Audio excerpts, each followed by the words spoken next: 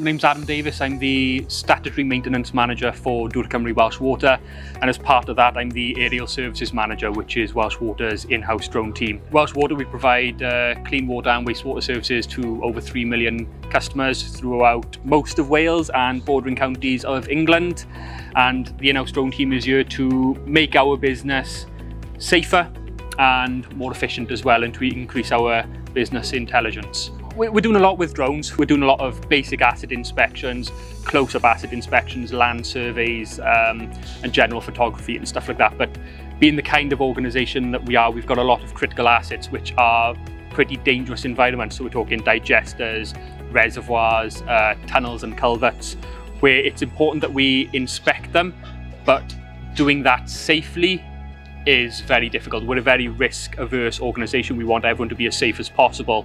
So sending people into these dangerous confined spaces is something that we don't like doing unless we have to. Equally then, we battle that against wanting to increase the intelligence we have of our assets. And that's where hopefully the ELIOS 3 will come in. It's just given us that platform, that drone to add to our fleet, where we can get into those dangerous environments and capture all of the data that we need. It looks fantastic with all the carbon fibre parts and the lights and the LiDAR system and stuff like that, but what really has impressed me the most is the stability in GPS-denied environments and in confined spaces. It's just how solid it is and how easy it is to control as well. Coupling that with all of the data that it'll collect through the 4K sensor, the thermal sensor and the LiDAR, it's just going to give us a complete picture of our confined spaces assets, these dangerous environments where we don't like to send people. It's just going to give us everything we need to make critical decisions.